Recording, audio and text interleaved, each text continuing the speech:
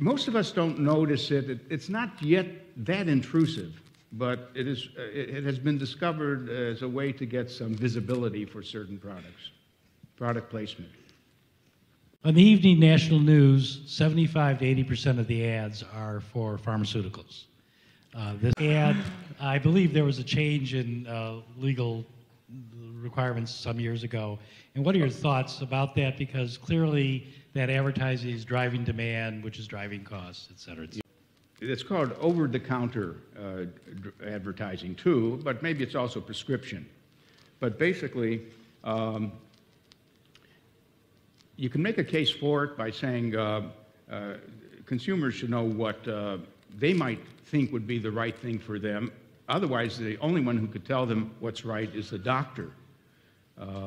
And the doctors don't like it, of course. The doctors, in some cases, are offended by the patient saying what he wants as a prescription. But, you know, this has happened with lawyers who are advertising now. Doctors are advertising themselves, even if they don't like that.